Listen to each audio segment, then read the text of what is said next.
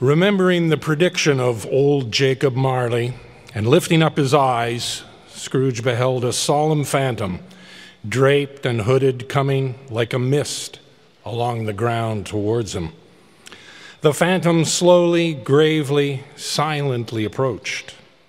When it came near him, Scrooge bent down upon his knee, for in the air through which this spirit moved, it seemed to scatter gloom and mystery. It was shrouded in a deep black garment, which concealed its head, its face, its form, and left nothing of it visible save one outstretched hand. He knew no more, for the spirit neither spoke nor moved. I am in the presence of the ghost of Christmas yet to come, ghost of the future. I fear you more than any specter I have seen. But as I know your purpose is to do me good, and as I hope to live to be another man from what I was, I am prepared to bear you company and do it with a thankful heart. Will you not speak to me? It gave him no reply. The hand was pointed straight before them. Lead on, the night is waning fast, and it is precious time to me, I know. Lead on, spirit. They scarcely seemed to enter the city, for the city rather seemed to spring up about them. But there they were, in the heat of it, on Change Alley amongst the merchants. The spirit stopped beside one little knot of businessmen. Observing that the hand was pointed to them, Scrooge advanced to listen to their talk. No, said a great fat man with a monstrous chin. I don't know much about it either way. I only know he's dead. When did he die? Inquired another. Last night, I believe.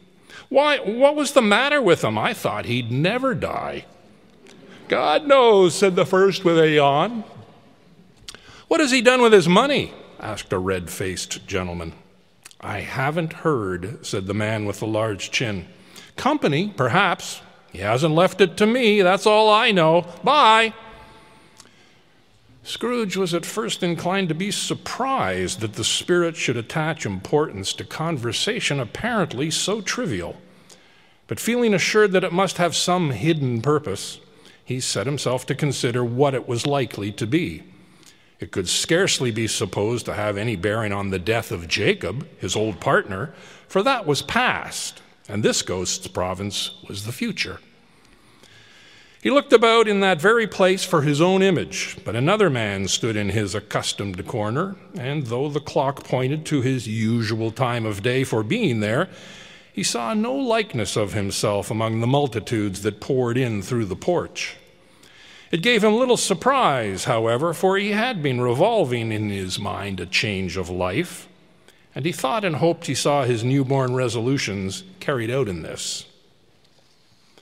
They left the busy scene and went into an obscure part of the town, to a low shop where iron, old rags, bottles, bones, and greasy offal were bought by a gray-haired rascal of great age who sat smoking his pipe. Scrooge and the phantom came into the presence of this man, just as a woman with a heavy bundle slunk into the shop. But she had scarcely entered when another woman, similarly laden, came in too, and she was closely followed by a man in faded black. After a short period of blank astonishment, in which the old man with the pipe had joined them, they all three burst into a laugh. "Let the charwoman alone to be the first," cried she who had entered first. "Let the laundress alone to be second, and let the undertaker's man alone to be the third. Look here, old Joe, here's a chance if we haven't all three met here without meaning it. You couldn't have met in a better place. You were made free of it long ago, you know, and the other two ain't strangers. What have you got to sell? What have you got to sell? Half a minute's patience, Joe, and you shall see. What odds, then? What odds, Mrs. Dilber?" said the woman.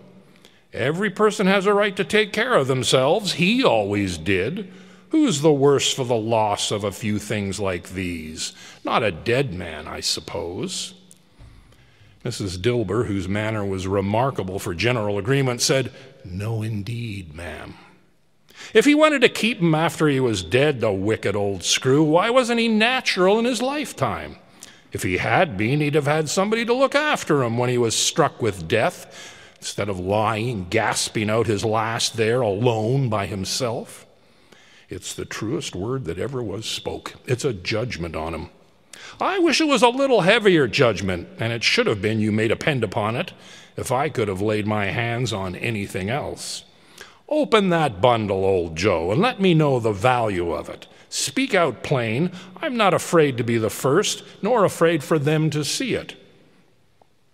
Joe went down on his knees for the greater convenience of opening the bundle and dragged out a large and heavy roll of some dark stuff. What do you call this? Bed curtains. Ah, bed curtains. Don't drop that oil upon the blankets now. His blankets? Whose else's, do you think? He isn't likely to take cold without 'em, I dare say. You may look through that shirt till your eyes ache, but you won't find a hole in it, nor a threadbare place. It's the best he had, and a fine one, too. They'd have wasted it by dressing him up in it, if it hadn't been for me. Scrooge listened to this dialogue in horror. Spirit, I see, the case of this unhappy man might be my own. My life tends that way now. Merciful heaven, what is this? The scene had changed. Now he almost touched a bare, uncurtained bed. A pale light rising in the outer air fell straight upon this bed, and on it, unwatched, unwept, uncared for, was the body of this plundered man unknown. Spirit, let me see some tenderness connected with a death, or this dark chamber spirit will be forever present to me.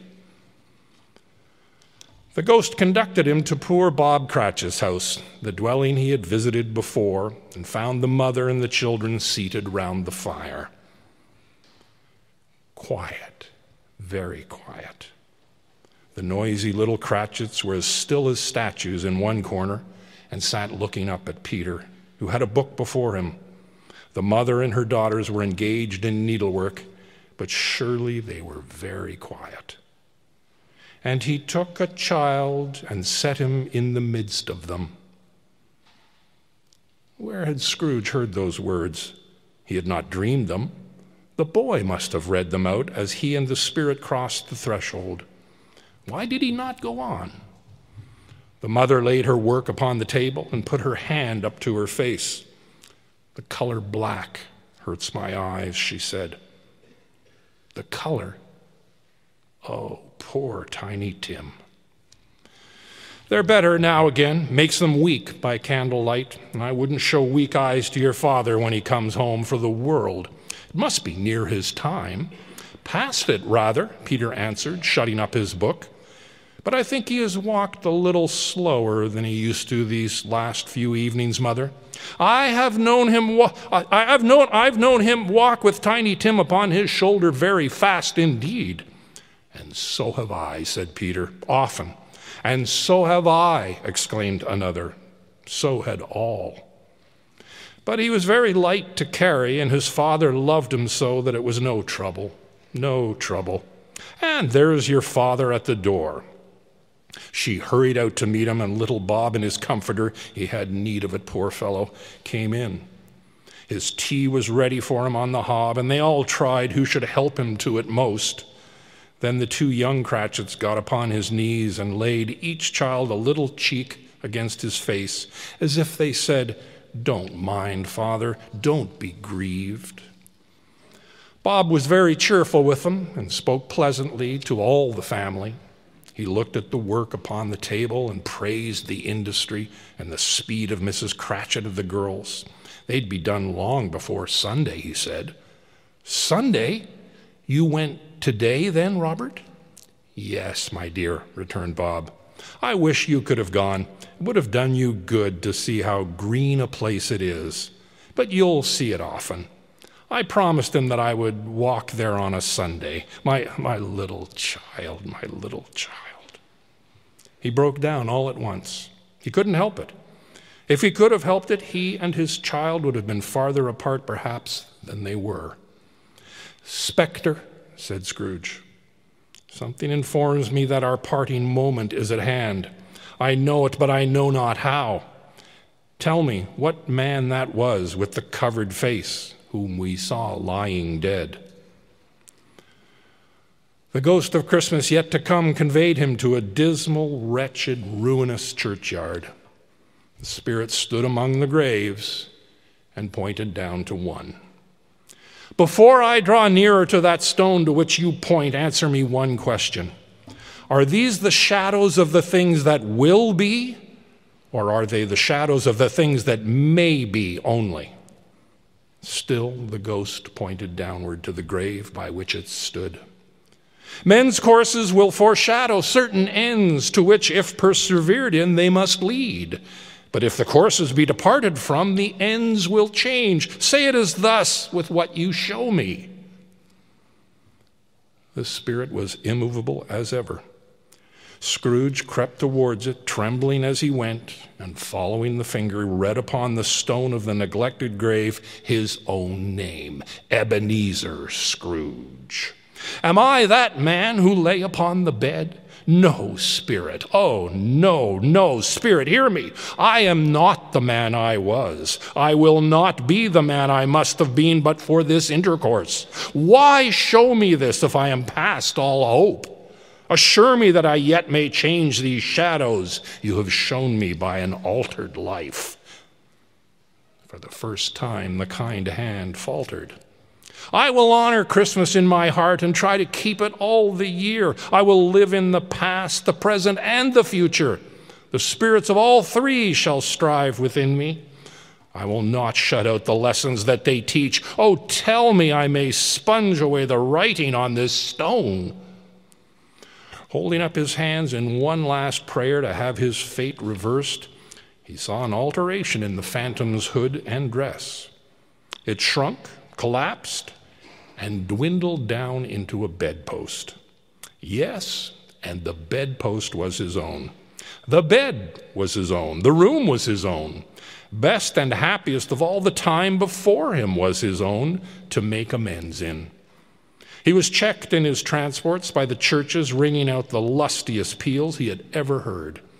Running to the window, he opened it and put out his head. No fog, no mist, no night, clear, bright, stirring, golden day. "What's today?" cried Scrooge, calling down to a boy in Sunday clothes who perhaps had loitered in to look about him. "Eh?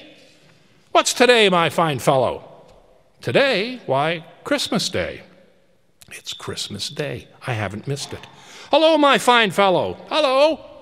Do you know the poulterers in the next street but one at the corner?" "I should hope I did." An intelligent boy, a remarkable boy. "Do you know whether they've sold the prize turkey that was hanging up there? Not the little prize turkey, the big one." "What, the one as big as me?" "What a delightful boy. It's a pleasure to talk to him." "Yes, my buck." "It's hanging there now." "It is? Go and buy it." "Walker!" exclaimed the boy. No, I am in earnest. Go and buy it, and tell them to bring it here that I may give them the direction where to take it. Come back with the man, and I'll give you a shilling. Come back with him in less than 5 minutes, and I'll give you half a crown." The boy was off like a shot. "I'll send it to Bob Cratchit's. He shan't know who sends it. It's the size of Tiny Tim. Joe Miller never made such a joke as sending it to Bob's will be." The hand in which he wrote the address was not a steady one, but write it he did somehow, and went downstairs to open the street door, ready for the coming of the poulterer's man. It was a turkey. He never could have stood upon his legs, that bird. He would have snapped them short off in a minute like sticks of sealing wax. He dressed himself all in his best, and at last got out into the streets. The people were by this time pouring forth, as he had seen them with the ghost of Christmas present. And walking with his hands behind him, Scrooge regarded every one with a delighted smile. He looked so irresistibly pleasant, in a word, that 3 or 4 good-humored fellows said, "Good morning, sir. A Merry Christmas to you." And Scrooge said often afterwards that of all the blithe sounds he had ever heard, those were the blithest in his ears. In the afternoon, he turned his steps towards his nephew's house. He passed the door a dozen times before he had the courage to go up and knock. But he made a dash, and he did it. "Is your master at home, dear?" said Scrooge to the girl. Nice girl, very nice. "Yes, sir." "Where is he, my love?" "He's in the dining room, sir, along with the mistress." "He knows me," said Scrooge, with his hand already on the dining room lock. "I'll go in here, my dear." "Fred!" "Why, bless my soul," cried Fred. "Who's that?" "It's I, your Uncle Scrooge. I've come to dinner. Will you let me in, Fred?" Let him in? It's a mercy he didn't shake his arm off. He felt at home in 5 minutes. Nothing could be heartier. His niece looked just the same. So did Topper when he came. So did the plump sister when she came. So did everyone when they came. Wonderful party, wonderful games, wonderful unanimity, wonderful happiness. But he was early at the office next morning. Oh, he was early there. If he could only be there first and catch Bob Cratchit coming late. That was the thing he had set his heart upon. And he did it. The clock struck 9. No Bob. A quarter past. No Bob. Bob was a full 18 minutes and a half behind his time. Bob's hat was off before he opened the door, his comforter too. He was on his stool in a jiffy, driving away with his pen as if he were trying to overtake 9 o'clock. "Hallo," growled Scrooge in his accustomed voice, as near as he could feign it. "What do you mean coming here at this time of day?" "I am very sorry, sir. I am behind my time." "You are? Yes, I think you are. Step this way, if you please."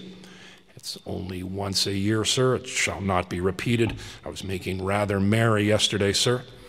"Now, I'll tell you what, my friend. I'm not going to stand this sort of thing any longer. And therefore," Scrooge continued, leaping from his stool and giving Bob such a dig in his waistcoat that he staggered back into the tank again, "and therefore, I am about to raise your salary." Bob trembled and got a little nearer to the ruler.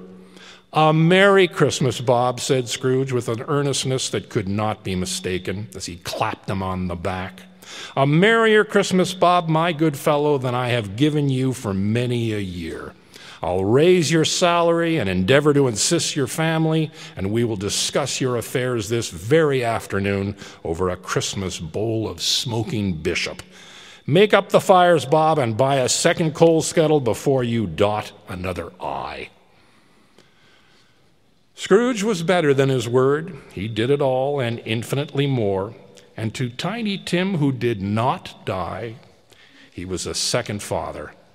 He became as good a friend, as good a master, and as good a man as the good old city knew, or any other good old city, town, or borough in the good old world. Some people laughed to see the alteration in him, but his own heart laughed, and that was quite enough for him. He had no further intercourses with spirits, but lived in that respect upon the total abstinence principle ever afterwards. And it was always said of him that he knew how to keep Christmas well if any man alive possessed the knowledge. May that be truly said of us and all of us. And so, as Tiny Tim observed, God bless us, every one.